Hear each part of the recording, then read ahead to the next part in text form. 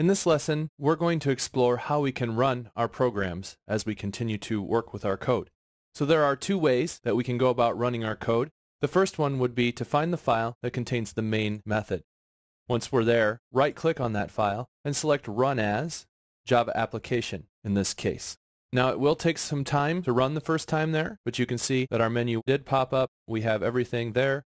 We can go ahead and select that we want to exit or not. And let's go ahead and exit. And the other way to run the program would be to simply go up to the top and find this play button. And you can see that as I highlight it, it does select and say as a tooltip, Run Program. So you can note that there is a drop down and we can change the configuration of how it runs if for some reason this was going to be run on a server rather than just as an application. Of course, this is just an application, so we can continue to run as there, or we could simply select the play button. Now that it's built, of course, it runs a little faster this time. But essentially, those are two very easy, very quick ways to run the program.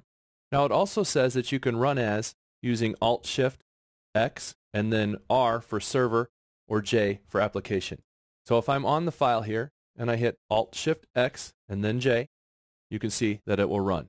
And you may have noticed that when I hit Alt-Shift-X, it brings up a menu over here as well. So if I want to run this as Java application, I could either hit J or I can select that, double-click it, and it will run. And that wraps up our look at different ways to run our program.